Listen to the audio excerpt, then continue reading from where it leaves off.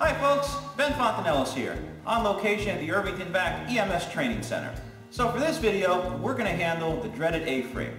As you know, an A-frame splint is used to manage either fractures or dislocations to both the knee and the elbow. And tonight, we're going to cover a fracture to the elbow. Now the reason I say the dreaded A-frame is because, like any skill, if you don't use it on a regular basis, when you do have to use it, it can seem quite intimidating. So I think tonight's video is going to help you out with that. Now, did you know that you can make a perfect A-frame using just one short padded board splint and 5 cravats? Now I know some of you are going to call bull on that one. What? I can't say bull?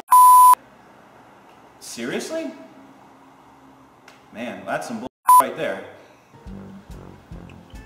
Alright, so in order to perform this skill correctly, you're going to need some equipment. So what I have with me today is one short padded board splint and 5 cravats. Now in addition, I have 2 people here that are going to help me perform this skill. I brought EMT Neil Sarandensky and I brought instructor Charlie Ortiz. Neil is going to be my victim and Charlie is going to be my assistant. As you can see, Charlie is already maintaining stabilization of what's going to be the fractured, bent right elbow.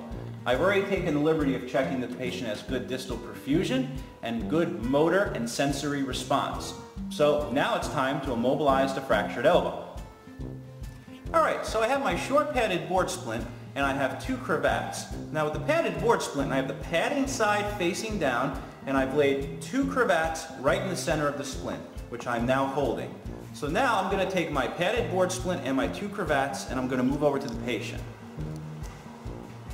As you can see, I'm going to simply take my cravats, place them down the center of the elbow here, and I'm going to lay the padded board splint on the patient's arm, and my partner is now going to take over stabilization, incorporating the padded board splint into it. Now it's time to secure it to the arm. So I'm going to start by working with my front cravat first. So I'm going to find my front cravat here. I'm going to cross over my cravat and bring it back up to the board.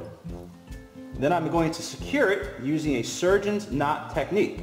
We use a surgeon's knot technique to keep the cravat from loosening while we're tying it. Then I'm going to finish it with an overhand knot. Now I'm going to move to my rear cravat.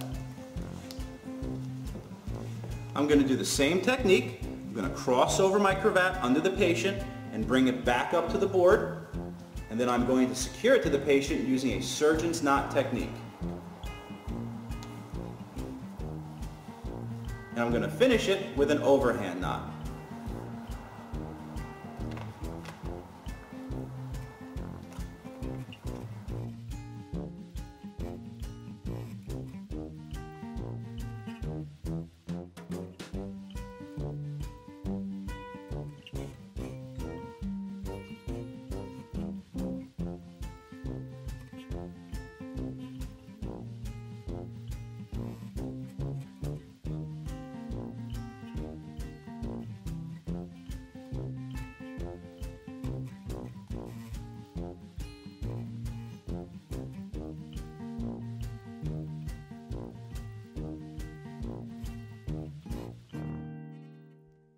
Alright, so now I'm going to take one end of each cravat. It doesn't matter which end, but one end of each cravat. And I'm going to take those ends and I'm going to tie them together. So I'm going to use a surgeon's knot technique.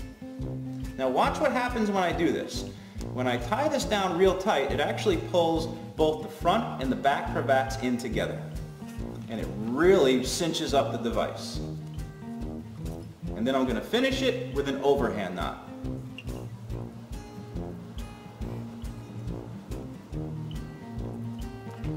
Alright, so if this device is secured properly, as you can see, the cravats do in fact cross over one another underneath the patient's arm before they come back up to the board. And the same goes for the front cravat. So this device is secured properly to the patient's arm.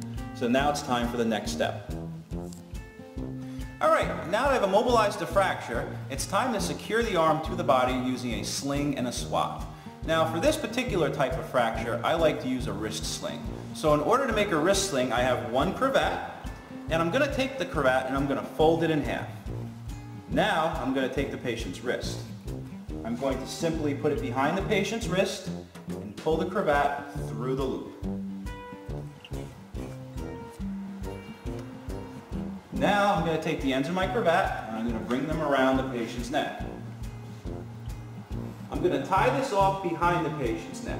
When I do this, I'm going to ensure that there's either a piece of gauze or something back here to pad the rear of the patient's neck so that it's not uncomfortable for the patient.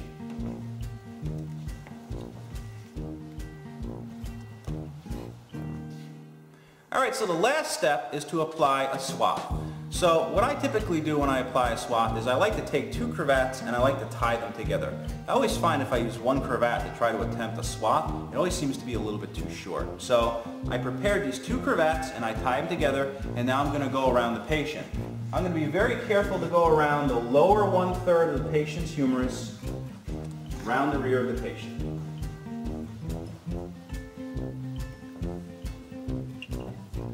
Tie this off behind the patient's back.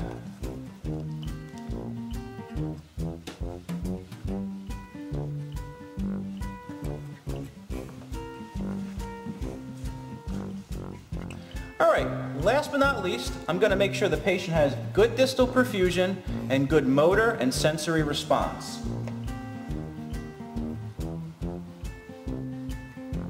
Can you wiggle your fingers?